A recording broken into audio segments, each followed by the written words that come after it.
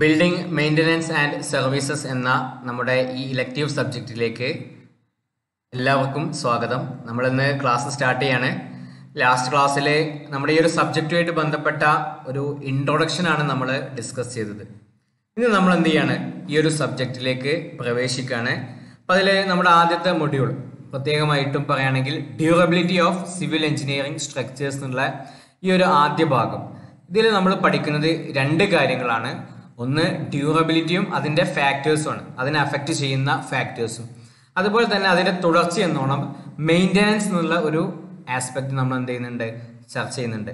കഴിഞ്ഞ ക്ലാസ്സിലെ ഏറ്റവും പ്രധാനപ്പെട്ട പോയിന്റുകൾ എന്ത് ചെയ്തിട്ടുണ്ട്, നമ്മൾ നോട്ട് ചെയ്തിട്ടുണ്ട്.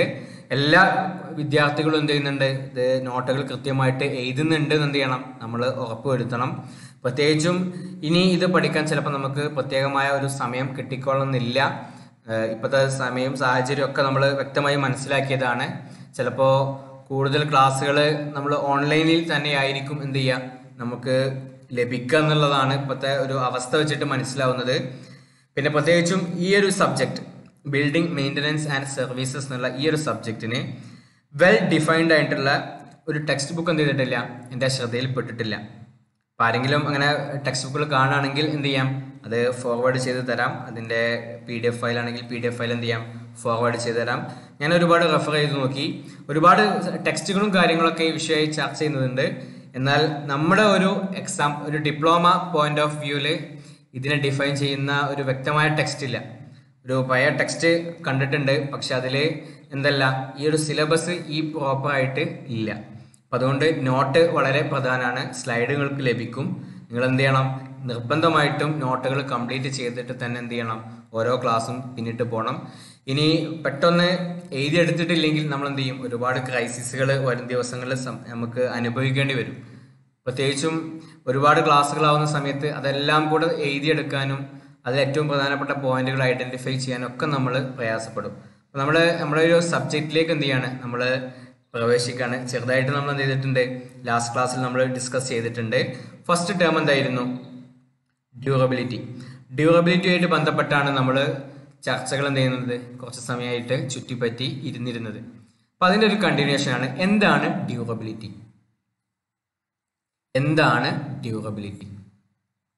ഒരു ഡെഫിനിഷനായിട്ട് നമുക്ക് ഇങ്ങനെ പറയാം. It is the amount of use one gets from A structure before it ഡിറ്റീരിയോറേറ്റ്സ്. ഒരു സ്ട്രക്ചർ, അതൊരു ബിൽഡിംഗ് ആവാം. അപ്പോൾ ആ ഒരു ബിൽഡിംഗ്, സപ്പോസ് ഇതൊരു ബിൽഡിംഗ് ആണ്. ഈ ഒരു ബിൽഡിങ്ങിൽ ഒരുപാട് കാലം മുൻപ് ഉണ്ടാക്കിയ ഒരു ബിൽഡിംഗ് ആണ്. അപ്പോൾ അതിൽ എന്ത് ചെയ്തു, സമയമെടുത്ത ഈ ഒരു കാലഘട്ടമായ സമയത്ത് അതിൽ എന്ത് സംഭവിച്ചു, അതിൻ്റെ ക്ലിയർ കവറുകൾ നഷ്ടപ്പെട്ടു, അതിൻ്റെ റീഇൻഫോഴ്സ്മെൻറ്റുകൾ പുറത്തേക്ക് എക്സ്പോസ്ഡ് ആയി, അതിൻ്റെ പല സ്ട്രക്ചേഴ്സിലും എന്ത് ചെയ്തു, ഫാൾട്ടുകൾ വന്നു. ഇതൊക്കെ നമുക്ക് ഈ ഒരു ചിത്രത്തിൽ കാണാം. ഇതിൻ്റെ റീഇൻഫോഴ്സ്മെൻറ്റുകളൊക്കെ കാണില്ല, ഒക്കെ പുറത്താണ്. ക്ലിയർ കവേഴ്സ് ഒക്കെ നഷ്ടപ്പെട്ടു, ഒരുപാട് ഭാഗം ഡിറ്റീരിയോറേറ്റ് ചെയ്തു, പൊടിഞ്ഞു പോയിട്ടുണ്ട്. വിൻഡോസും ഈ ഒരു ഇങ്ങനത്തെ എക്സ്പോസ് ചെയ്യുന്ന പല കാര്യങ്ങളും എന്ത് ചെയ്തിട്ടുണ്ട്, ഇതിൽ കേടുപാടുകൾ പറ്റിയിട്ടുണ്ട്. ശരിക്കും എന്താണ്, ഈ ഒരു സ്ട്രക്ചറിന് ഇത്തരത്തിലുള്ള ഡിറ്റീരിയോറേഷൻ സംഭവിക്കുന്നതിന് മുൻപ് എത്രത്തോളം യൂസ്ഫുൾ ആയിട്ടുള്ള ഒരു ലൈഫ് അതിനുണ്ടായിരുന്നോ അതിനെയാണ് നമ്മൾ ഡ്യൂറബിലിറ്റി എന്ന് പറയാം. വ്യത്യസ്ത ഡെഫിനിഷൻസ് നമ്മൾ കഴിഞ്ഞ ക്ലാസ്സിൽ പറഞ്ഞിട്ടുണ്ട്. അതിൽ ഏറ്റവും പ്രധാനപ്പെട്ട ഒരു ഡെഫിനിഷനാണ് amount of use one gets from A structure before it ഡിറ്റീരിയോറേറ്റ്സ്. മറ്റൊരു ഡെഫിനിഷൻ നോക്കാം. ഇത് അമേരിക്കൻ കോൺക്രീറ്റ് ഇൻസ്റ്റിറ്റ്യൂട്ടിൻ്റെ ഡെഫിനിഷനാണ്. ഇതിൻ്റെ ഒരു പ്രത്യേകത എന്താണെന്ന് വെച്ചാൽ ഇത് കുറച്ചുകൂടെ ഒരു വ്യക്തത നമുക്ക് തരുന്ന ഒരു ഡെഫിനിഷനാണ്.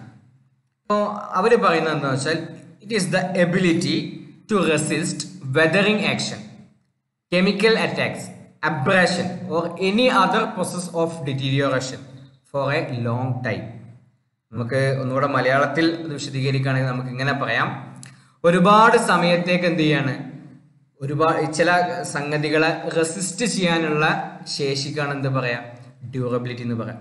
എന്തെല്ലാം കാര്യങ്ങളെ റെസിസ്റ്റ് ചെയ്യാൻ പറ്റണം? ഒന്ന്, വെതറിംഗ് ആക്ഷനെ റെസിസ്റ്റ് ചെയ്യാൻ പറ്റണം. വെതറിംഗ് എന്ന് പറഞ്ഞാൽ എന്താ, നമ്മൾ മുൻപ് പഠിച്ചിട്ടുണ്ട്. വെതറിംഗ് ഓഫ് റോക്സ് നമ്മൾ CMBയിലാണ് പഠിച്ചത്. വെതറിംഗ് എന്ന് പറഞ്ഞാൽ എന്താണ്, അതിങ്ങനെ വലിയ ഒരു പാരന്റ് റോക്ക്, അത് ചിലപ്പോൾ എന്ത് ചെയ്യും, റെയിനും വിൻഡും പരസ്പരം കൂട്ടിയിടിക്കുകയൊക്കെ ചെയ്താൽ അത് പൊടിഞ്ഞ് എന്ത് ചെയ്യും, ചെറിയ ചെറിയ പീസുകളാവും. ആ ഒരു പ്രോസസ്സിനാണ് നമ്മൾ എന്ത് പറയാം, വെതറിംഗ് എന്ന് പറയാം. അപ്പോൾ കോൺക്രീറ്റിന്റെ കേസിൽ, അതല്ലെങ്കിൽ ഒരു ബിൽഡിങ്ങിന്റെ കേസിൽ വെതറിംഗ് എന്ന് വെച്ചാൽ എന്താണ്, അതിൻ്റെ ബിൽഡിങ്ങിൻ്റെ പല ഭാഗങ്ങളും എന്ത് ചെയ്യും, പൊടിഞ്ഞു പൊടിഞ്ഞു പോകും. അപ്പം ഇങ്ങനെ പൊടിഞ്ഞു പോകുന്ന ആ ഒരു പ്രോസസ്സിനെ റെസിസ്റ്റ് ചെയ്യാനുള്ള, അതിനെ എതിർക്കാനുള്ള ശേഷിക്കാണ് എന്ത് പറയാം, ഒന്ന് ഡ്യൂറബിലിറ്റി പറയാം.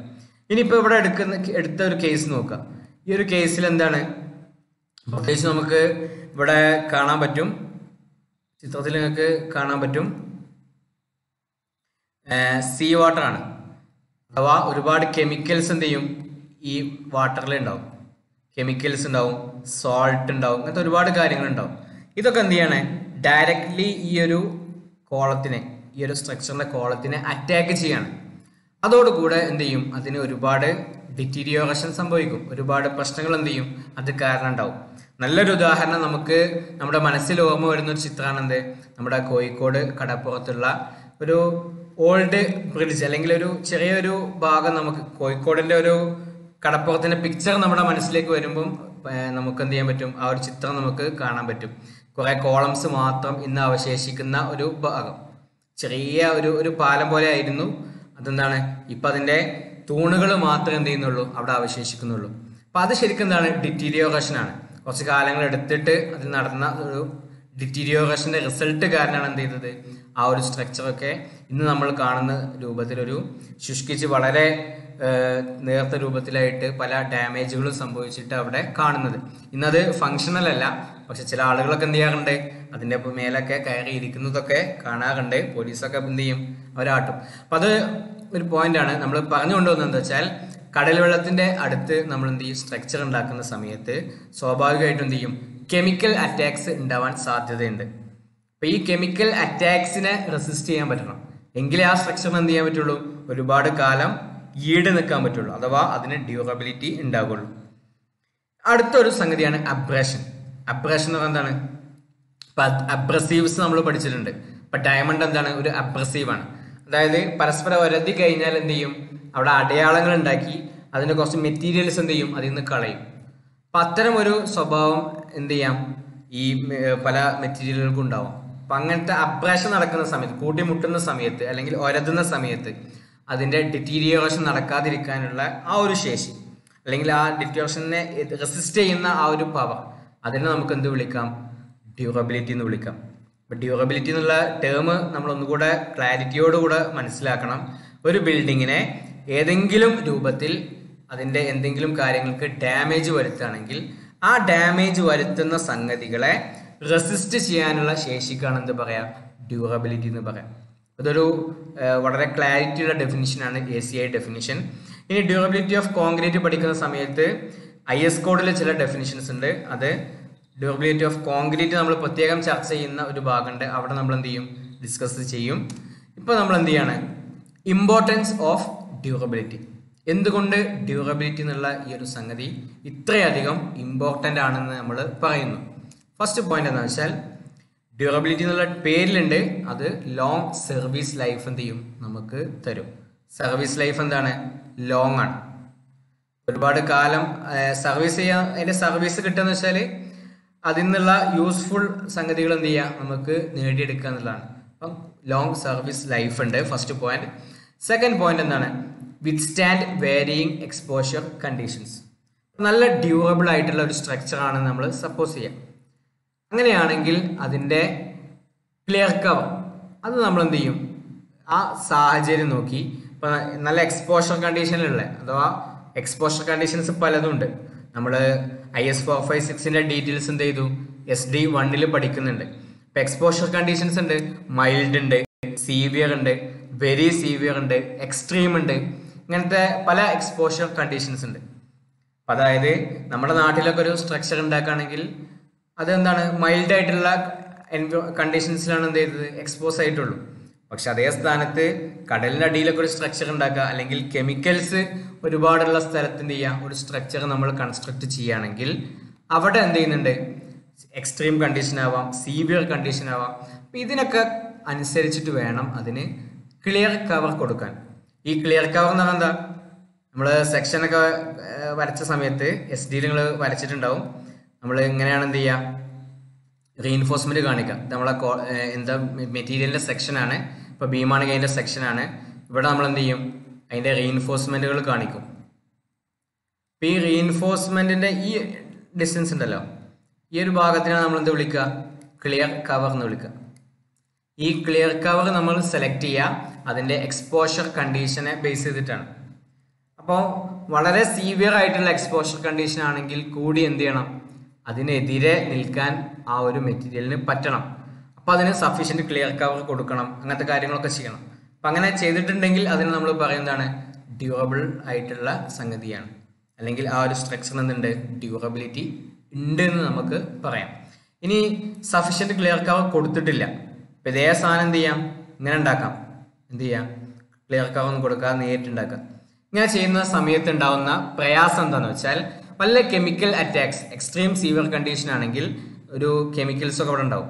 ഈ കെമിക്കൽസ് അങ്ങനെ ഡയറക്റ്റ് എന്ത് ചെയ്യാൻ പറ്റും? ഇതിനെ അറ്റാക്ക് ചെയ്യാൻ പറ്റും. അപ്പോൾ കൊറോഷൻ ഉണ്ടാവും, സ്റ്റീൽ ബാസിന് പ്രശ്നങ്ങൾ വരും, ഒക്കെ വരും. ഇത്തരം കാര്യങ്ങൾ ക്ലിയർ ചെയ്യാൻ വേണ്ടിയിട്ട് നമ്മൾ ചെയ്യും, ക്ലിയർ കവർ പ്രൊവൈഡ് ചെയ്യാണ് ചെയ്യുക. അപ്പോൾ സെക്കൻഡ് പോയിന്റ് ആയിട്ട് നമ്മൾ പഠിച്ചു വിത്ത് സ്റ്റാൻഡ് വാരിയിങ് എക്സ്പോഷർ കണ്ടീഷൻസ്. വ്യത്യസ്തമായ എക്സ്പോഷർ കണ്ടീഷൻസ് ഉണ്ട്. അതായത് മൈൽഡ് ഉണ്ട്, സീവിയർ ഉണ്ട്, എക്സ്ട്രീം ഉണ്ട്. ഇതിൻ്റെ ഇടയിലൊക്കെ ഉണ്ട്. പ്രധാനപ്പെട്ട ഒരു 3 പറഞ്ഞുള്ളൂ. മൈൽഡ്, സീവിയർ, ഇങ്ങനെ വെരി സീവിയർ അങ്ങനെയൊക്കെ ഉണ്ട്. നമ്മൾ എന്ത് ചെയ്യാണ്? ഏറ്റവും ചുരുങ്ങിയത് മൈൽഡ്, സീവിയർ, എക്സ്ട്രീം, ഇങ്ങനെ ഒരുപാട് എക്സ്പോഷർ കണ്ടീഷൻസ് ഉണ്ട്. ഇതിനൊക്കെ എന്ത് ചെയ്യാൻ പറ്റണം? വിത്ത് സ്റ്റാൻഡ് ചെയ്യാൻ പറ്റണം. സെക്കൻഡ് പോയിന്റ് ആണ്. തേർഡ് പോയിന്റ് നോക്കുക. ഇങ്ങനെയൊക്കെ നമ്മൾ ചെയ്താൽ എന്ത് ചെയ്യും? മെയിൻ്റനൻസ് ആൻഡ് റിപ്പയർ കോസ്റ്റ് നമുക്ക് കുറക്കാൻ പറ്റും. അതായത് നല്ല ഡ്യൂറബിലിറ്റി ഉള്ള ഒരു സ്ട്രക്ചറാണ്, ഒരുപാട് കാലം നിലനിൽക്കുന്ന സ്ട്രക്ചർ ആണെങ്കിൽ അതിൻ്റെ മെയിൻ്റനൻസ് കോസ്റ്റും റിപ്പയർ കോസ്റ്റും നമുക്ക് എന്ത് ചെയ്യാൻ പറ്റും? കുറക്കാൻ പറ്റും. അതുപോലെ safety and quality assurance need to provide. Durability ഉണ്ടെങ്കിൽ മാത്രമേ എന്ത് ചെയ്യാൻ പറ്റുള്ളൂ? ഒരുപാട് കാലം ഈട് നിൽക്കുന്ന സംഗതികൾക്ക് നമുക്ക് സേഫ്റ്റിയും ക്വാളിറ്റി അഷുറൻസും ഒക്കെ കൊടുക്കാൻ പറ്റുള്ളൂ. അല്ലാതെ പെട്ടെന്ന് പൊളിഞ്ഞു പോകുന്ന ഒരു സാധനത്തിന് എന്ത് ചെയ്യാൻ പറ്റില്ല? നമ്മൾ ഇത് നല്ല സേഫാണ്, ഇത് ഫുൾ ക്വാളിറ്റി ഉള്ള സംഗതിയാണെന്നൊക്കെ പറഞ്ഞിട്ട് നമുക്ക് അഷ്യൂർ ചെയ്തിട്ട് കൊടുക്കാൻ പറ്റില്ല. ഒരുപാട് കാലം ഈട് നിൽക്കുന്ന ബിൽഡിങ്സിന് നമ്മൾ എന്ത് ചെയ്യുള്ളൂ? ഇത്തരം അഷുറൻസ്. അത് ശരിക്കൊരു വ്യത്യസ്ത ഏരിയ തന്നെയാണ് ക്വാളിറ്റി അഷുറൻസ് എന്നൊക്കെ പറഞ്ഞിട്ട്.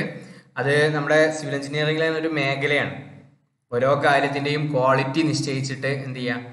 അതിന് വ്യത്യസ്ത സ്റ്റാൻഡേർഡുകൾ, ISI എന്നൊക്കെ പറഞ്ഞിട്ട് പല സർട്ടിഫിക്കേഷൻസ് ഉണ്ട്. അത്തരം സംഗതികൾ കൊടുക്കുക എന്നുള്ളത് എന്താണ്? അതുമായിട്ട് ബന്ധപ്പെട്ട ഒരു മേഖലയാണ്.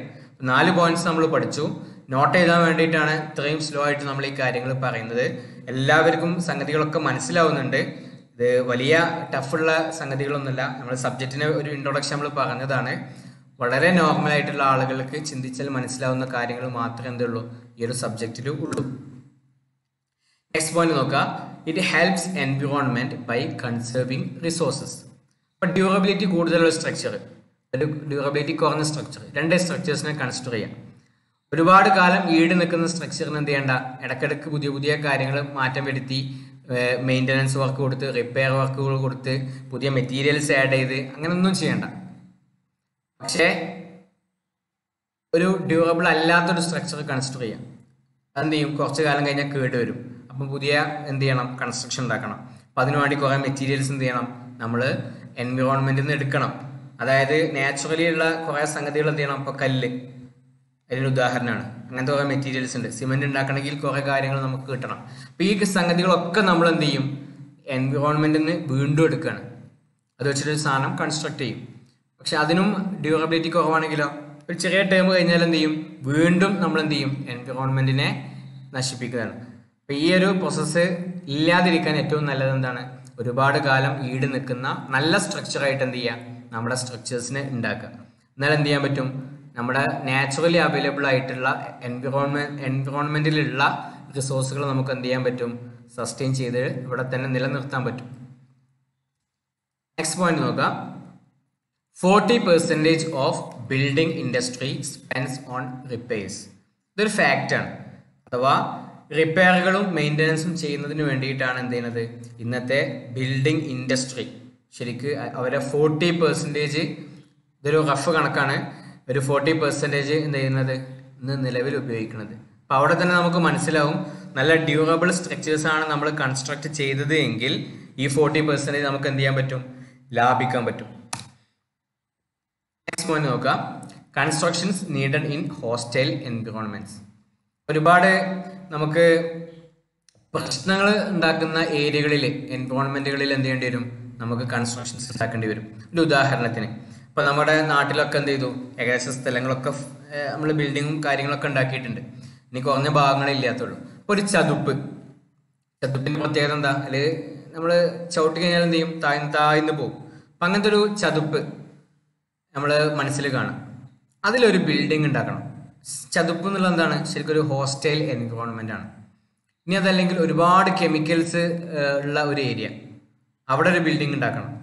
അതൊരു ഹോസ്റ്റൈൽ എൻവയോൺമെന്റ് ആണ്. സ്ഥിരമായിട്ട് വെള്ളപ്പൊക്കം വരുന്ന ഒരു ഏരിയ, അവിടെ നമ്മൾ എന്ത് ചെയ്യാണ്, ഒരു കൺസ്ട്രക്ഷൻ ഉണ്ടാക്കുക. അപ്പൊ ഇങ്ങനത്തെ കാര്യങ്ങളിലൊക്കെ നമ്മൾ എന്ത് ചെയ്യണം, പ്രത്യേകം പരിഗണിക്കേണ്ടി വരും. അതായത് ഈ സ്ഥലങ്ങളിലുള്ള കൺസ്ട്രക്ഷൻസ് ആണെങ്കിൽ അവിടെ ഡ്യൂറബിലിറ്റി പരിഗണിച്ചേ പറ്റൂ. ഇല്ലെങ്കിൽ എന്ത് ചെയ്യും, ഓരോ വെള്ളപ്പൊക്കം വരുന്ന സമയത്തും ഈ ബിൽഡിംഗ് പോകും. അതല്ലെങ്കിൽ അവിടെ ഒരു കെമിക്കൽ ഇഷ്യൂ ഉള്ള ഏരിയ ആണെങ്കിൽ കെമിക്കൽ റിയാക്ഷൻ നടന്നിട്ട് എന്ത് ചെയ്യും, ആ ബിൽഡിങ്ങിന്റെ റീഇൻഫോഴ്സ്മെന്റ് ചിലപ്പം കൊറോഷൻ സംഭവിക്കും. ഇതല്ലാത്ത മറ്റു പ്രശ്നങ്ങളൊക്കെ എന്ത് ചെയ്യും, സംഭവിക്കാം. ഇത് വളരെ ഇമ്പോർട്ടൻ്റ് ആയിട്ടുള്ള ഒരു ഏരിയ ആണ്. എന്താണ് ഡ്യൂറബിലിറ്റി എന്നുള്ള ടേമിന്റെ ഇമ്പോർട്ടൻസ്, ഇത് എക്സാമിന് ചോദിക്കാറുണ്ട്. ഈ പോയിന്റുകൾ എന്ത് ചെയ്യുക, ഒന്ന് നോട്ട് ചെയ്ത് വെക്കുക. കൂടെ നമ്മൾ മനസ്സിലാക്കേണ്ട മറ്റൊരു ടേമാണ് സർവീസിബിലിറ്റി. കഴിഞ്ഞ ക്ലാസ്സിൽ നമ്മൾ ചെറുതായിട്ട് നമ്മൾ സൂചിപ്പിച്ചിട്ടുണ്ട്. അതായത് designed structure should be comfortable for human use. അതിനാണ് ശരിക്കും സർവീസബിൾ എന്ന് പറയാം. നമ്മളൊരു സ്ട്രക്ചർ ഉണ്ടാക്കി, ആ സ്ട്രക്ചർ എന്ത് ചെയ്യണം, നമുക്കൊരു കംഫേർട്ട് തരണം. അതല്ലാതെ നമ്മളിപ്പോൾ എന്ത് ചെയ്യാണ്, ഒരു ബീമാണെന്ന് കൺസിഡർ ചെയ്യാം. ഇതൊരു ബീമിന്റെ ലൈൻ ഡയഗ്രാം ആണെന്ന് വിചാരിക്കുക. ഇതിലൂടെ ഒരാൾ നടന്നു പോകുന്ന സമയത്ത് ഇത്രയും ഡിഫ്ലക്ഷൻ വന്നു. ഇത്രയും ഡിഫ്ലക്ഷൻ വന്നാൽ സ്വാഭാവികമായിട്ടും എന്ത് ചെയ്യും, നമുക്ക് മനസ്സിലൊരു സൈക്കോളജിക്കൽ പ്രോബ്ലം വരും. ഇത് പൊട്ടോ എന്നുള്ള ഒരു പേടി വരും. അതുകൊണ്ട് നമ്മൾ പറയും ഇത് സർവീസബിൾ അല്ല. അതായത് എക്സസീവ് ഡിഫ്ലക്ഷൻ എന്ത് ചെയ്യാൻ പാടില്ല, ഉണ്ടാവാൻ പാടില്ല. No excessive deflection. അതല്ലെങ്കിൽ വൈബ്രേഷൻ, ഡിഫോർമേഷൻ, ഇങ്ങനത്തെ എന്തെങ്കിലും സംഗതികൾ എക്സസീവായിട്ട് വന്നാൽ സ്വാഭാവികമായിട്ടും അത് ഉപയോഗിക്കുന്ന വ്യക്തിക്ക് എന്ത് ചെയ്യും, ഒരു ഡിസ്കംഫോർട്ട് ഫീൽ ചെയ്യും. അപ്പോൾ അത്തരം സംഗതികൾ എന്ത് ചെയ്യണം, നമ്മൾ ഒഴിവാക്കണം. എന്നാൽ മാത്രമേ എന്ത് ചെയ്യുള്ളൂ, അത് സർവീസബിൾ ആണെന്ന് നമ്മൾ പറയുള്ളൂ. ചിലപ്പോൾ നല്ല സ്ട്രെങ്ത് ഉള്ള ഒരു സാധനമാവും, സ്ട്രക്ചറലി എന്തായിരിക്കും, നല്ല സ്ട്രെങ്ത് ഓക്കെ ആണെന്ന് പറയുന്ന സംഗതികൾ പോലും ചിലപ്പോൾ എന്താവും, സർവീസബിലിറ്റി ക്രൈറ്റീരിയയിൽ ഫെയിൽ ആവും. ഇത് അതിന് നല്ലൊരു ഉദാഹരണമാണ്. ഈ ബീം എന്തില്ല, ഡിസൈൻ ചെയ്ത വ്യക്തി പറയും ഈ ബീം എന്തില്ല, ഒരിക്കലും നിങ്ങളെ ഇത്ര ലോഡ് വന്നാൽ അത് പൊട്ടൂല എന്ന് അയാൾ ഗ്യാരണ്ടി തരും. കാരണം നമ്മൾ ചിത്രങ്ങളൊക്കെ പണ്ട് പഠിച്ചാണ്, സ്ട്രെസ് സ്ട്രെയിൻ വരച്ച സമയത്ത് എന്താണ്, ആദ്യം ഇങ്ങനെ പോയിട്ട് ഒരു അപ്പർ ലിമിറ്റ് എത്തി, ലോവർ ലിമിറ്റ് എത്തി, ഇങ്ങനെയാണ് നമ്മൾ എന്ത് ചെയ്യുക, ആ ഫെയിലിയർ ഉണ്ടാവുക. സോ പോയിട്ട് എന്ത് ചെയ്യും, വീണ്ടും ഒന്ന് താവും. ഇതാണ് ശരിക്കും എന്ത്, നമ്മുടെ സ്ട്രെസ് സ്ട്രെയിൻ ഡയഗ്രാം. ഇതിൽ ഈ ഒരു ഭാഗം എത്തി കഴിഞ്ഞാൽ പോലും നമുക്ക് പറയാൻ പറ്റില്ല, ഈ ഭാഗം എത്തി കഴിഞ്ഞാൽ എന്ത് ചെയ്യും, ഡിഫോർമേഷൻ ഒക്കെ സ്റ്റാർട്ട് ചെയ്യും. പക്ഷേ അതിനേക്കാൾ ഉയരത്തിൽ എന്ത് ചെയ്യുന്നുണ്ട്, ഇത് ലോഡിനെ എടുക്കും എന്നുള്ളത് നമുക്ക് ആ ചിത്രത്തിൽ നിന്ന് വ്യക്തമാണ്. നമ്മളെ എസ്റ്റിൻ്റെ ക്ലാസ്സിൽ നമ്മളത് ഡീറ്റെയിൽ ആയിട്ട് പഠിച്ചിട്ടുണ്ടാവും, അതല്ലെങ്കിൽ ഇനി പഠിക്കും ഈ ഒരു ഭാഗങ്ങളൊക്കെ. നമുക്കിങ്ങനെ പറയാം, A structure structurally sound may be unfit considering serviceability conditions. Structurally ചിലപ്പോൾ എന്തായിരിക്കും, ആ ബിൽഡിങ് സേഫ് ആണെന്ന് എഞ്ചിനീയേഴ്സ് പറയും. പക്ഷെ അതിലൂടെ നടക്കുന്ന വ്യക്തിക്ക് എന്ത് ചെയ്യും, ഒരു പേടി ഫീൽ ചെയ്യുന്നുണ്ടെങ്കിൽ അത് സർവീസബിൾ അല്ല എന്നാണ് നമ്മൾ പറയാം. അതൊന്ന് എക്സ്ട്രാ പോയിന്റ് ആയിട്ട് എന്ത് ചെയ്യാം, ഒന്ന് നോട്ട് ചെയ്യാം. ഇനി ഇൻഅഡ്യൂക്കേറ്റ് ഡ്യൂറബിലിറ്റിക്ക് കാരണം ഉണ്ടാവുന്ന കോൺസിക്വൻസസ് എന്തൊക്കെയാണ്?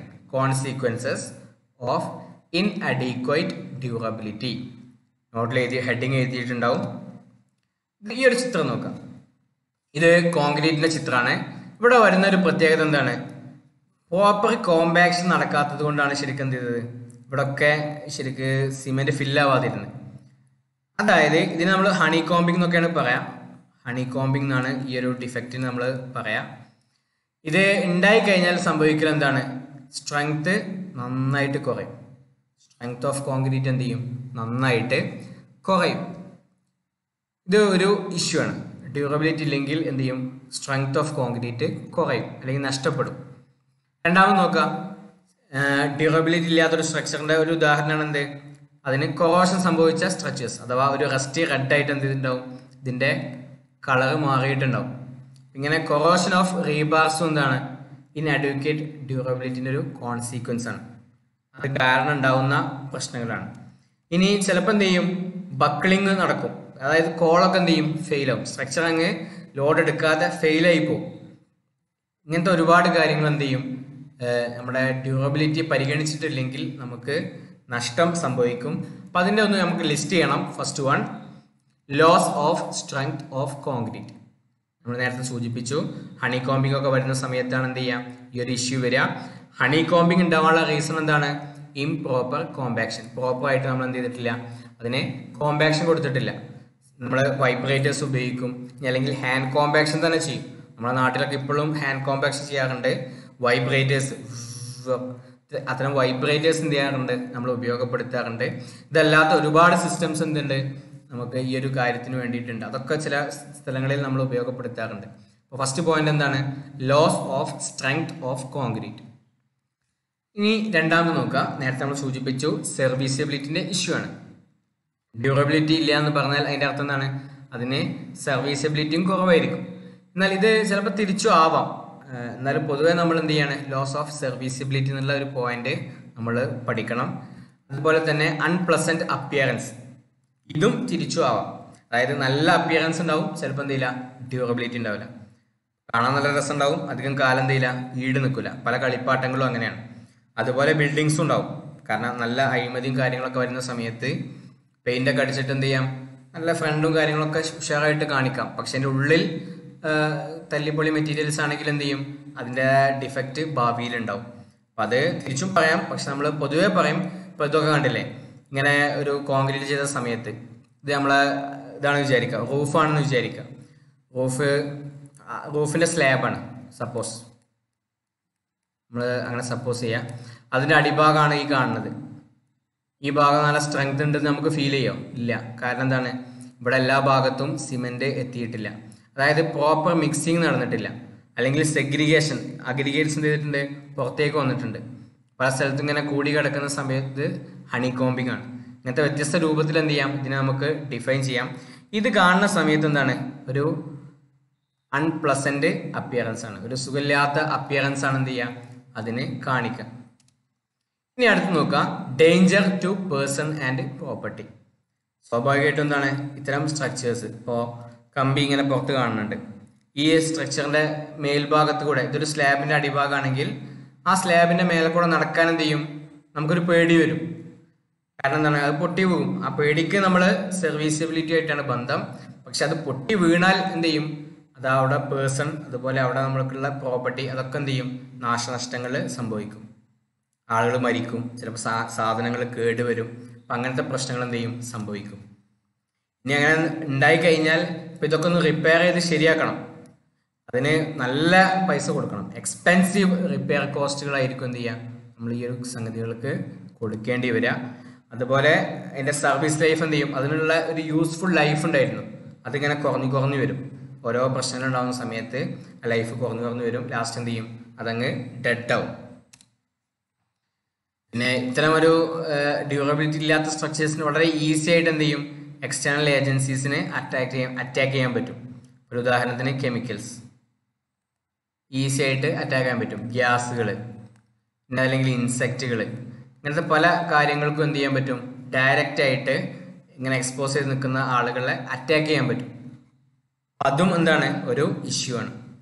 നമ്മൾ ഈ പോയിന്റുകളൊന്ന് പ്രത്യേകം ഒന്ന് നോട്ട് ചെയ്യണം. പിന്നെ കൊറോഷൻ ഓഫ് റീബാർസ് നേരത്തെ നമ്മൾ ചൂണ്ടിക്കാണിച്ചതാണ്. അപ്പോൾ ഇതിലുള്ള ഈ പോയിന്റുകൾ എന്ത് ചെയ്യുക, കൃത്യമായി ഒന്ന് നോട്ടിൽ കുറിച്ച് വെക്കുക. First point, loss of strength of concrete. Second point, loss of serviceability. Third one, unpleasant appearance. Fourth one, danger to person and property.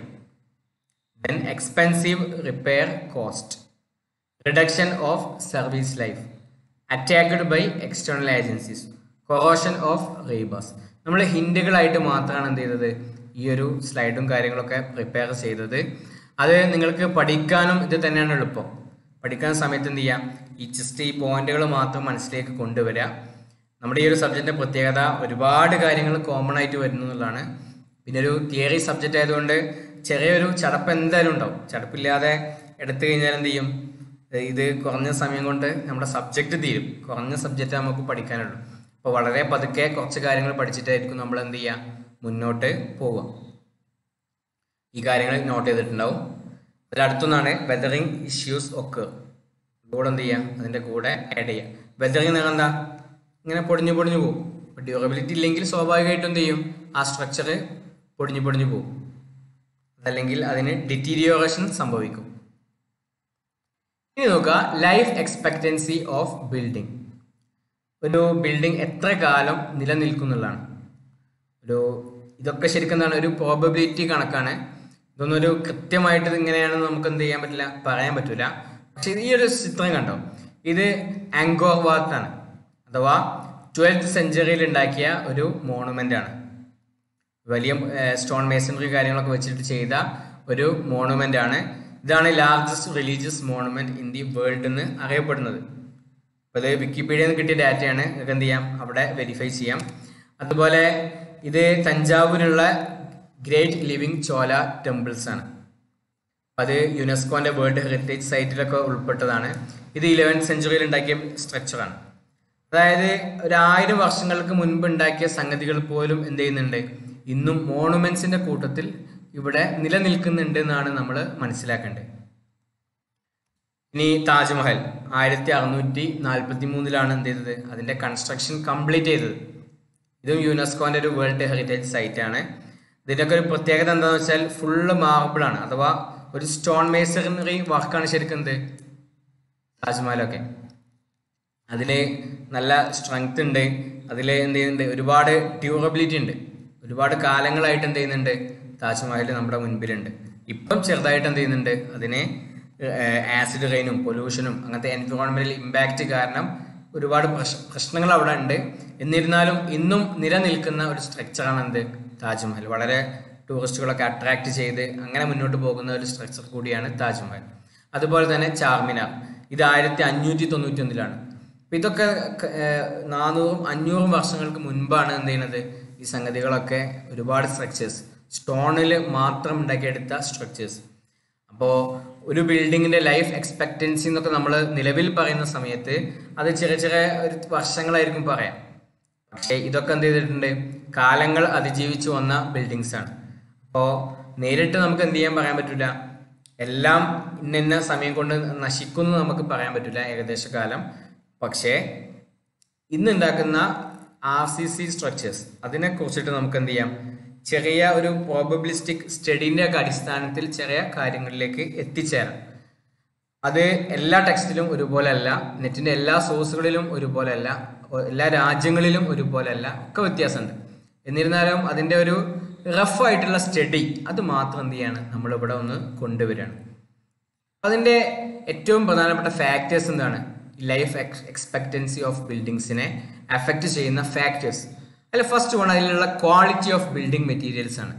ഏതൊക്കെ തരത്തിലുള്ള ബിൽഡിംഗ് മെറ്റീരിയൽസ് ആണ് ഈ ഒരു ബിൽഡിംഗ് ഉണ്ടാക്കാൻ വേണ്ടിയിട്ട് അന്ന് ഉപയോഗിച്ചിരുന്നത്. ചിലപ്പോൾ ഹൈ ക്വാളിറ്റി മെറ്റീരിയൽസ് ഉപയോഗിച്ചിട്ടുണ്ടെങ്കിൽ സ്വാഭാവികമായിട്ടും എന്ത് ചെയ്യും, അത് ഒരുപാട് കാലത്തേക്ക് ഈട് നിൽക്കും. ഇപ്പം പ്രത്യേകിച്ചും പല അമ്പലങ്ങളും അതിന് നല്ല ഉദാഹരണങ്ങളാണ്. അമ്പലങ്ങൾ പലതും സ്റ്റോൺ മേസണറി ആണ്.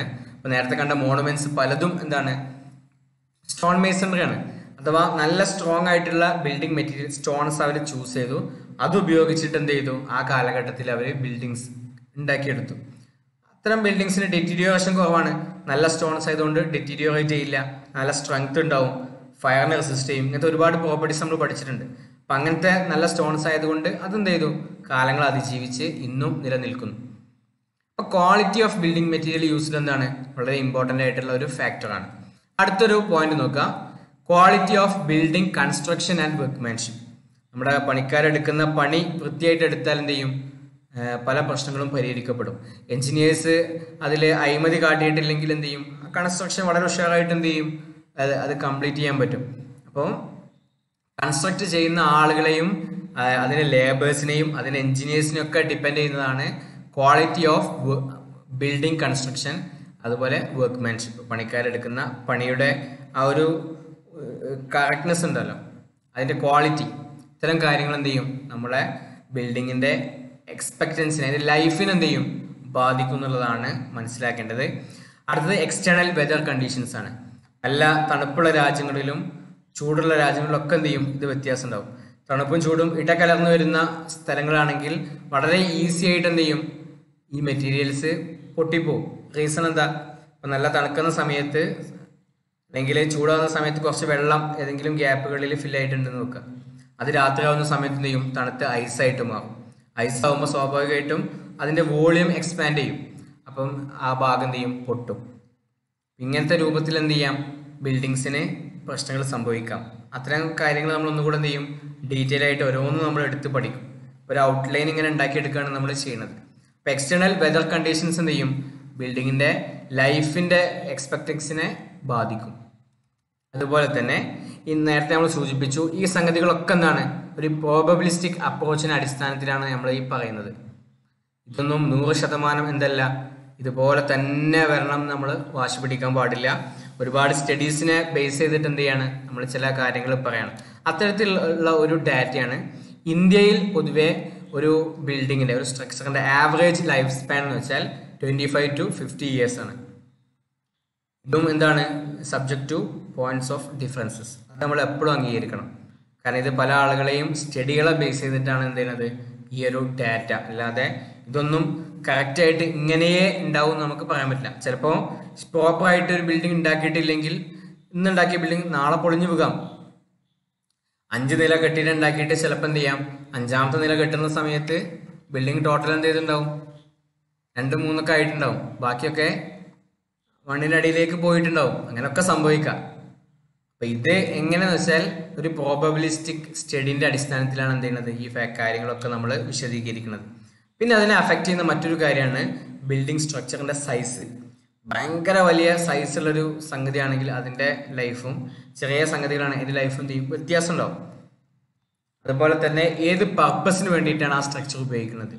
അതിൽ നല്ല ഹെവി ആയിട്ടുള്ള സംഗതികളൊക്കെ ചെയ്യുന്ന സ്ഥലമാണ്, അല്ലെങ്കിൽ അങ്ങനത്തെ വലിയ ഫങ്ഷൻസ് വരുന്ന ഏരിയ ആണെങ്കിൽ പെട്ടെന്ന് എന്ത് ചെയ്യും, അതിന് പ്രശ്നങ്ങൾ വരും. അത് അതിൻ്റെ ലൈഫ് പീരീഡ് എൻഡ് ചെയ്യും.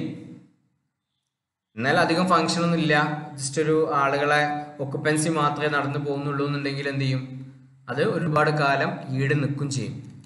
ഇത്രയും കാര്യങ്ങൾ നോക്കണം. അടുത്തൊരു പോയിന്റ് നോക്കുക, environment around the construction.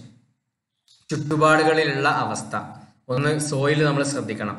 Soil വീക്കാണെങ്കിൽ നേരത്തെ ഞാൻ പറഞ്ഞതുപോലെ എന്ത് സംഭവിക്കാം, ഒരു 5 നില കെട്ടിടം ഉണ്ടാക്കുന്ന സമയത്ത് ചിലപ്പോൾ അത് 2 നില കെട്ടിടമൊക്കെ ആയിട്ടുണ്ടാവും. ബാക്കിയൊക്കെ മണ്ണിൻ്റെ അടിയിലേക്ക് എന്ത് ചെയ്യും, അമർന്നു പോയിട്ടുണ്ടാവും. റീസൺ എന്താണ്, സോയിലിന് സ്ട്രെങ്ത് ഉണ്ടോയെന്ന് പഠിക്കാതെ ചെയ്തിട്ടാണ്. അപ്പം ഇങ്ങനത്തെ കുറേ ഇഷ്യൂസ് എന്ത് ചെയ്യാം ഉണ്ടാവും. ചുറ്റുപാടുകളായിട്ട് ബന്ധപ്പെട്ട്, ക്ലൈമറ്റുമായിട്ട് ബന്ധപ്പെട്ട്, പിന്നെ ചുറ്റിലുള്ള അനിമൽസുമായിട്ട് ബന്ധപ്പെട്ട് ഒക്കെ എന്ത് ചെയ്യാം, ഇതിൻ്റെ ലൈഫ് പീരിയഡ് മാറ്റങ്ങൾ വരാം. ഇതൊരു ജനറൽ സംഗതികളാണ്. ഇനി ഈ പോയിന്റുകളൊന്നും ചിലപ്പോൾ നമുക്ക് പരീക്ഷയ്ക്ക് ഓർമ്മ വന്നോളണമെന്നില്ല. എന്നാലും നമുക്ക് കണ്ണ് ചിമ്പിട്ട് എന്ത് ചെയ്യാം, ആലോചിച്ചെടുക്കാം. ഇന്ന കാര്യങ്ങൾ, ഒരു ബിൽഡിംഗ് എന്ത് ചെയ്യാം, ചിലപ്പോൾ ഇന്ന കാര്യങ്ങളൊക്കെ ഉണ്ടാകുന്ന സമയത്ത് അതിനെന്ത് ചെയ്യും, അതിന് ലൈഫ് പീരീഡ് കുറയും, സ്വാഭാവികമാണ്. അപ്പോൾ ഇതൊക്കെ അങ്ങനെ ആലോചിച്ചിട്ട് എന്ത് ചെയ്യാൻ പറ്റണം, ഓരോ കാര്യങ്ങൾ. ഇപ്പോൾ ഒരു ബിൽഡിംഗ് എങ്ങനെയാണ് ഇപ്പോൾ എന്ത് ചെയ്യുക, അതിൻ്റെ ഒരു ലൈഫ് പീരീഡ് തീരുക എന്ന് പറയാം. അതിൽ ഉപയോഗിച്ച മെറ്റീരിയൽ ചിലപ്പോൾ എന്തായിരിക്കും, ശരിയല്ലാത്ത മെറ്റീരിയൽസ് ആയിരിക്കും.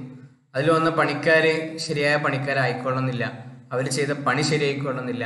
ചിലപ്പോൾ പുറമേയുള്ള ക്ലൈമറ്റ്, നല്ല മഴയും കാറ്റും അങ്ങനത്തെ ഒരു സംഗതിയാണെങ്കിൽ അത് ബാധിക്കാം. ഇനി അതല്ലെങ്കിൽ വലിയ സ്ട്രക്ചർ ആണെങ്കിൽ അത് ബാധിക്കാം. പിന്നെ ആ സ്ട്രക്ചറിൽ വേറെ എന്തെങ്കിലും വലിയ വലിയ മെഷീനറിയും കാര്യങ്ങളൊക്കെ ഉണ്ട്, അതൊക്കെ നിരന്തരം ഇങ്ങനെ ഠും നമ്മൾ മേടിക്കൊണ്ടിരിക്കുകയാണെങ്കിൽ അതൊക്കെ അതിനെ ബാധിക്കാം. അപ്പം അങ്ങനെ ആലോചിച്ചിട്ട് എന്ത് ചെയ്യാൻ പറ്റും, നമ്മുടെ ഈ സബ്ജക്റ്റിലുള്ള മിക്ക കാര്യങ്ങളും എടുത്ത് എഴുതാൻ പറ്റും എന്നുള്ളതാണ് നമ്മുടെ ഈ ഒരു സബ്ജക്റ്റിൻ്റെ പ്രത്യേകത. ഇനി ചില ബിൽഡിങ്സിൻ്റെ ലൈഫ് എക്സ്പെക്റ്റൻസി നമ്മൾ പഠിക്കണം. ഈ ഒരു പോർഷനിൽ കൂടെ നമ്മൾ എന്ത് ചെയ്യും, ഇന്നത്തെ ക്ലാസ് നമ്മൾ വൈൻഡപ്പ് ചെയ്യും. ബാക്കി നമുക്ക് അടുത്തൊരു ക്ലാസ്സിലാണ് പഠിക്കാനുള്ളത്. അപ്പോൾ ഇതുകൂടെ ഒന്ന് നോട്ട് ചെയ്യുക, ലൈഫ് എക്സ്പെക്റ്റൻസി ഓഫ് ബിൽഡിംഗ്. അതിൽ മോണുമെൻ്റൽ സ്ട്രക്ചേഴ്സ്, അപ്പോൾ നേരത്തെ നമ്മൾ കണ്ടു അല്ലേ, കുറേ ടെമ്പിൾസും അതുപോലെ താജ്മഹൽ പോലത്തെ, പിരമിഡ്സ് പോലത്തെ ഇങ്ങനത്തെ സംഗതികളൊക്കെ എന്ത് ചെയ്തിട്ടുണ്ട്, ഒരുപാട് കാലം ഇവിടെ നിലനിന്നിട്ടുണ്ട്. 500, 1000 വർഷങ്ങൾ, 1000-ലും അധികം വർഷങ്ങൾ നിന്ന ഒരുപാട് മോണുമെന്റ്സ് ഉണ്ട്. അപ്പം അത് ഉണ്ടാകാം. മോണുമെന്റൽ സ്ട്രക്ചേഴ്സിന് എന്ത് ചെയ്യുന്നുണ്ട്, നല്ല ലൈഫ് എക്സ്പെക്റ്റൻസി ഉണ്ട്. പിന്നെ സ്റ്റീൽ സ്ട്രക്ചേഴ്സ് ആണ്. പിന്നെ കൂടുതലുള്ളത് സ്റ്റീലിനാണ്. സ്റ്റീലിൻ്റെ സ്ട്രക്ചേഴ്സ് അഥവാ 100 മുതൽ 150 വർഷം വരെ എന്ത് ചെയ്യാം സ്റ്റീലിൻ്റെ സ്ട്രക്ചേഴ്സ് നിലനിൽക്കാം. ഇതൊക്കെ എന്താണ് ഒരു പ്രോബബിലിറ്റി ആണ് പറയുന്നത് എന്ന് എന്ത് ചെയ്യണം കൃത്യമായിട്ട് മനസ്സിലാക്കണം. പിന്നെ കോൺക്രീറ്റിൻ്റെ സ്ട്രക്ചേഴ്സ് അങ്ങനത്തെ ബ്രിഡ്ജുകളും കാര്യങ്ങളും ഹൈ റൈസ് ബിൽഡിങ്സ് ഇതിനൊക്കെ ഏകദേശം 75 to 100 ഇയേഴ്സ് ആണ്. പലപ്പോഴും ഇത് രണ്ടും മിക്സ് ചെയ്തിട്ടാണ് എന്ത് ചെയ്യുക പല ബിൽഡിംഗ് പുതിയ കൺസ്ട്രക്ഷനും കാര്യങ്ങളൊക്കെ മുന്നോട്ട് പോകുന്നത്. അപ്പോൾ ഏകദേശം രണ്ടിൻ്റെ ഇടയിലായിട്ടുള്ള ഒരു ലൈഫായിരിക്കും അതിനൊക്കെ എക്സ്പെക്റ്റ് ചെയ്യാം. അത് കൊമേഴ്ഷ്യൽ ബിൽഡിങ്സ് ആണ്. നമ്മുടെ നാട്ടിലെ കൊമേഴ്ഷ്യൽ ബിൽഡിംഗ് എന്താ പറയുക ഷോപ്പിംഗ് കോംപ്ലക്സ് അങ്ങനത്തെ കാര്യങ്ങൾ അത് ഏകദേശം 60 to 80 ഇയേഴ്സ് വരെ എന്ത് ചെയ്യും അതിന് ലൈഫ് ഉണ്ടാവും. ഇനി അത് അപ്പാർട്ട്മെൻറ്റ്സ് നമ്മുടെ ഹൗസ് ഇതിലൊക്കെ വരുന്ന സമയത്ത് 60-40 എന്നൊക്കെ ആയിട്ട് എന്ത് ചെയ്യും കുറഞ്ഞു വരും. ഇനി അതിൽ നിന്നും നമ്മുടെ കോൺക്രീറ്റ് പേവ്മെൻറ്റ്സ് നമ്മുടെ റോഡിൽ പല സ്ഥലങ്ങളിലും കണ്ടിട്ടുണ്ടാവും കോൺക്രീറ്റ് കൊണ്ടാണ് ചെയ്യുക. അതൊരു 30 മുതൽ 35 വർഷം വരെയൊക്കെ എന്ത് ചെയ്യും നിലനിൽക്കും. നമ്മുടെ പല വെള്ളം കെട്ടി നിൽക്കുന്ന ഏരിയകളും നമ്മൾ ടാറ് മാറ്റിയിട്ട് എന്ത് ചെയ്യാറുണ്ട് കോൺക്രീറ്റിൻ്റെ പേവ്മെൻറ്റ്സ് ചെയ്യാറുണ്ട്. അത് ഒന്നുകൂടെ എന്ത് ചെയ്യും സ്റ്റേബിളായിട്ട് നിൽക്കുന്നുള്ളത് കൊണ്ട്. പിന്നെ ബിറ്റുമിനസ് പേവ്മെൻറ്റ്സ് നമ്മളെ റോഡ് ടാറിങ്ങുമായിട്ട് ബന്ധപ്പെട്ടത് 8 മുതൽ 10 വർഷം വരെ നിലനിൽക്കണം എന്നാണ് പറയുക. പക്ഷെ നമ്മുടെ നാട്ടിൽ ചെയ്യുന്ന ടാറും കാര്യങ്ങളൊന്നും എന്ത് ചെയ്യാറില്ല. ടാർ എന്ന് പറഞ്ഞാൽ ബിറ്റുമിൻ. നമ്മൾ ടാർ എന്ന് പറയുന്നത് എന്താണ് പൊതുവെ ബിറ്റുമിൻ എന്നുള്ള മെറ്റീരിയലിനെയാണ്. രണ്ടാണ്. നമ്മൾ പൊതുവെ പറഞ്ഞു പോലെ എന്താണ് റോഡ് ടാർ ചെയ്യാന്നാ പറയാം. അത് ശരിക്കും ബിറ്റുമിനാണ് ഉപയോഗിക്കുക. അപ്പം ബിറ്റുമിനസ് പേവ്മെൻറ്റ്സ് 8 മുതൽ 10 വർഷം വരെ ശരിക്കും എന്ത് ചെയ്യണം അത് ലൈഫ് വേണമെന്നാണ് പറയാം. പക്ഷെ നമ്മുടെ നാട്ടിലൊക്കെ 1-2 വർഷങ്ങൾ കൊണ്ട് തന്നെ എന്ത് ചെയ്യും റോഡ് പൊളിഞ്ഞു പോകുന്നതാണ് നമ്മൾ കാണുക. അത് പ്രോപ്പറായിട്ട് ചെയ്യാത്തത് കൊണ്ടാണ് നമ്മൾ എന്ത് ചെയ്യുക മനസ്സിലാക്കുക. ഇനി ഇതിൻ്റെ ഏറ്റവും ഇമ്പോർട്ടൻ്റ് ആയിട്ടുള്ളൊരു പോർഷൻ ഫാക്ടേഴ്സ് അഫക്റ്റിംഗ് ഡ്യൂറബിലിറ്റി എന്നുള്ളൊരു പോർഷനാണ്. നമ്മൾ അടുത്ത ക്ലാസ്സിലാണ് നമ്മൾ കൈകാര്യം ചെയ്യുക. എന്തായാലും ഇതിൻ്റെ ഒരു ഔട്ട്ലൈൻ മാത്രം പറഞ്ഞുകൊണ്ട് നമ്മൾ ഇന്ന് നിർത്തുകയാണ്. ഫാക്ടേഴ്സ് അഫക്റ്റിംഗ് ഡ്യൂറബിലിറ്റി എന്ന് വെച്ചാൽ അതിൽ പ്രൈമറി ആയിട്ട് 5 ഭാഗങ്ങളിലാണ് നമ്മൾ ഇതിൻ്റെ ചർച്ച കൊണ്ടുപോവുക. ഒന്ന് കോൺക്രീറ്റ് സിസ്റ്റം. ഒരു ബിൽഡിങ്ങിൽ ഏറ്റവും പ്രധാനപ്പെട്ട എന്താണ് കോൺക്രീറ്റ് സിസ്റ്റമാണ്. അതിൽ കോൺക്രീറ്റ് ഉണ്ടാവും, സ്റ്റീലിൻ്റെ റീബാർസ് ഉണ്ടാവും അഥവാ റീഇൻഫോഴ്സ്മെൻറ്റ്സ് ഉണ്ടാവും. അപ്പോൾ അതുമായി രണ്ടുമായിട്ട് ബന്ധപ്പെട്ട് സിമെൻറ്റ് കൂടിയാൽ എന്താണ്, വാട്ടർ കൂടിയാൽ എന്താണ്, അതിൽ അഡ്മിക്സേഴ്സ് ആഡ് ചെയ്താൽ എന്താണ്, അതിൻ്റെ കമ്പിൻ്റെ സ്വഭാവത്തിനനുസരിച്ച് മാറ്റം വരുമോ, ഇങ്ങനത്തെ കാര്യങ്ങളാണ് എന്ത് ചെയ്യുക കോൺക്രീറ്റിൻ്റെ സിസ്റ്റത്തിൽ നമ്മൾ പഠിക്കുക. രണ്ടാമത് അഗ്രസീവ്നെസ് ഓഫ് എൻവിറോൺമെൻ്റ് ആണ്. ഈ കോൺക്രീറ്റ് സിസ്റ്റം അഥവാ നമ്മുടെ ബിൽഡിങ്ങിനൊക്കെ ചുറ്റുള്ള പരിസരങ്ങളിൽ എന്താണുള്ളത്. ഇപ്പോൾ കടലിലാണെങ്കിൽ ഒരു ബിൽഡിംഗ് ഉണ്ടെങ്കിൽ അതിൻ്റെ എൻവിറോൺമെൻറ്റ് എന്താണ് സാൾട്ട് വാട്ടറാണ്. അപ്പം അങ്ങനത്തെ കാര്യങ്ങൾ.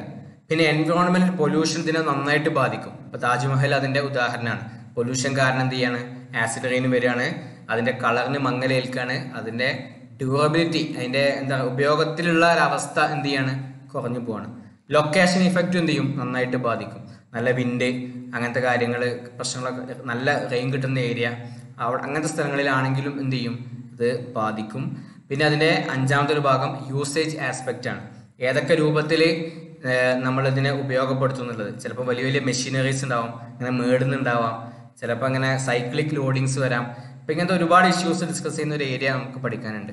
അപ്പം ഇങ്ങനെ ഈ ഒരു 5 കാറ്റഗറിയിലാണ് ശരിക്കും എന്ത് ചെയ്യുക നമ്മുടെ ഈ ഒരു ചാപ്റ്ററിൻ്റെ ഒരു മെയിൻ പോർഷൻ.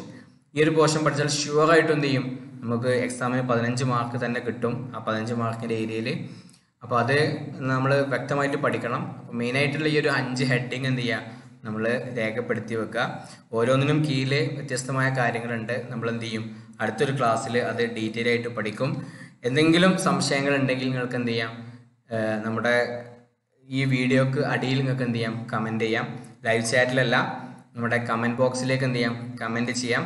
അതല്ലെങ്കിൽ ഗൂഗിൾ ക്ലാസ് റൂമിൽ നിങ്ങൾക്ക് ചോദിക്കാം, വാട്സപ്പിൽ ചോദിക്കാം, ഒക്കെ ചോദിക്കാം. നമ്മൾ എന്തെങ്കിലും കാര്യങ്ങൾ പരിഹരിക്കാതെ മുന്നോട്ട് പോകരുത്. പിന്നെ നന്നായിട്ട് വായിക്കാനും ഒക്കെ നമ്മൾ ശ്രമിക്കുക. അത്തരം ഒരു മേഖലയാണെന്ന് എന്ത് ചെയ്യുക നമ്മൾ മനസ്സിലാക്കുക. ഇന്നത്തെ ഈ ഒരു ക്ലാസ് നമ്മൾ എന്ത് ചെയ്യാണ് ഇവിടെ വൈൻഡപ്പ് ചെയ്യാണ്. അടുത്തൊരു ദിവസം നമുക്ക് എന്ത് ചെയ്യാം ഇതിൻ്റെ ബാക്കി ഭാഗം കണ്ടിന്യൂ ചെയ്യാം. ഇൻഷാ അല്ലാഹ്. Thank you.